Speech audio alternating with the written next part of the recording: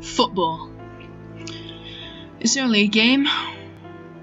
22 players. One pitch. And one inanimate object that simply gets kicked about. What is so special about that? Some play. Others prefer to watch. Some listen. Some react. Some predict. Some review. Many update their fantasy football teams. Many play football style video games. But in whichever of these ways, over 1 billion people are somewhat interested in or involved in this game. Why? How does football unite strangers? Is it the competitiveness or the togetherness? The ambition or the apprehension? The strain or the enjoyment? The enthusiasm or the mettle?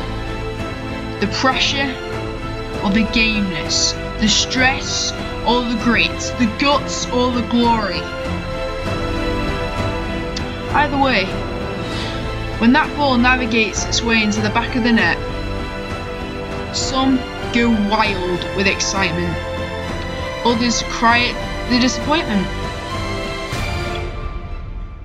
Football creates deadly rivalries, more fierce than any other game could.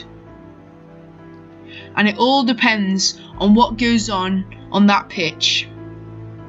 What is going on in the heads of the players, beyond what the fans can control.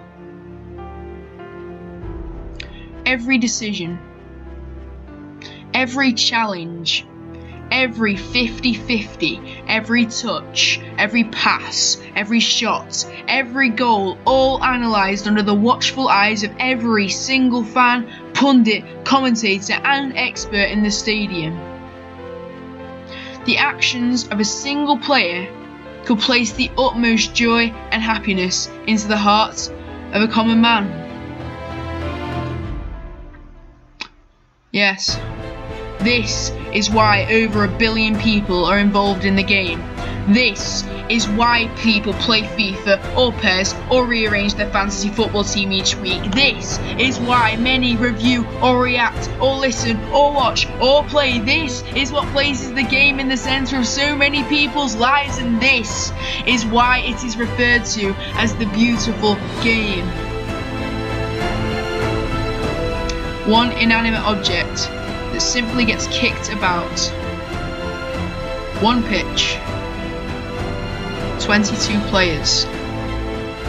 Football. No, it's not just a game.